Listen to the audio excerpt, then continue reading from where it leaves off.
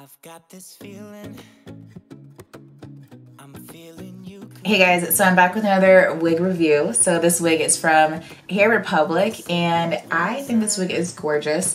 It's given me all types of fairy oats, and you guys know, well, I don't know if you guys knew. If you don't, follow me on Instagram so you would know what I'm talking about. But I'm obsessed with like fairies and looking like a cute little woodland creature, you know what I mean? So this definitely fits into my aesthetic, as the kids call it. So yeah, I like it a lot. No complaints so far. I've had it for like a week or so now, and I like it a lot. It kind of reminds me of my old, like my past two blue wigs, except it's like a mix between the two. Like it's kind of short, but it's also kind of long. The only thing I wish, I kind of wish the bangs were cut a little different, but I could always trim it.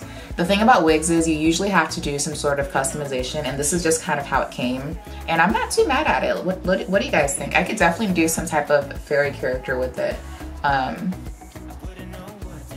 Yeah. The only thing I would say about this wig, I feel like it's a little thin.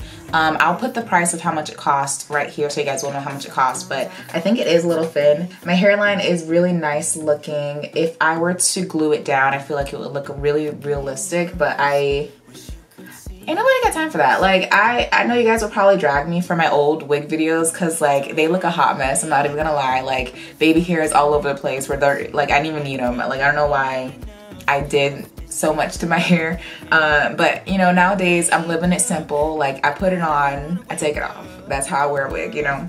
This one didn't really need much customization. I don't really customize wigs that much unless it's a human hair wig, and this one is synthetic, so I don't really care if anyone I don't really care, honestly. Like clearly it's a wig. Yeah, who cares if you're wearing a wig? It's a wig, whatever. I like this wig a lot. They did send me another wig that I will show you in just a second. I'm just gonna probably switch these two out. And so far, I'm really liking this one a lot more than my other one. And I'll show you guys the other one in just a second.